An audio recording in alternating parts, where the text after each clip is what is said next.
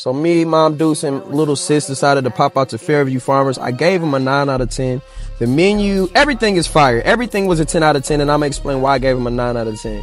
But you see here the way that they show off the food on the plates, the way that they set the accents on the plates, the drink choices, the choices that you have.